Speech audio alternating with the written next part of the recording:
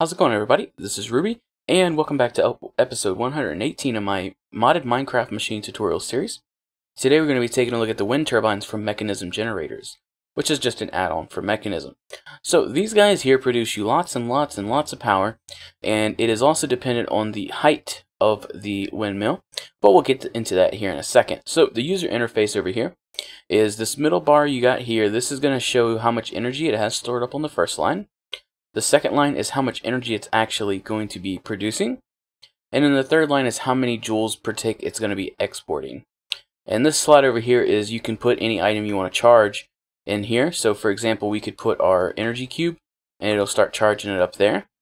If we take a look at the building recipe for this guy, it's going to take 2 energy tablets, which is just 3 gold, 4 redstone, and 2 enriched alloys for that. And in your basic control circuit, which is osmium and redstone and a metallurgic infuser.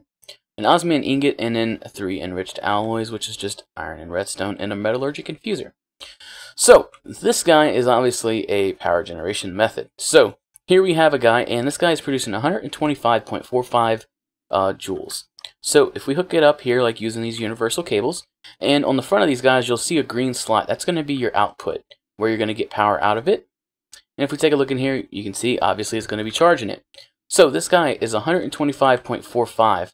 Let's take a little trip up real quick. Now we're at around Y level 200. And you can see it's going up considerably, more than double. So, as you can see, from 12545 to 38364, obviously this is going to be the better way to, if you have it way up and higher. And you can also see that it's actually spinning quicker and quicker. And you, of course, could bring this up to build limit if you wanted to. One last thing I want to cover is that these guys actually don't get affected if you have them next to each other like this. So even though the rotors are obviously hitting each other, you don't actually get an efficiency decrease from this. So you can see all these guys are producing 125.45, which is the same as this guy, which is isolated. So, if you have any questions about the windmill, feel free to leave it down in the comments below. I'll be happy to answer any of the questions you have. If this video helped you out, or if you enjoyed it, a rating would be very much appreciated. And subscribe. As always, I have new modded Minecraft videos coming out almost every other day, if not every day. Thank you.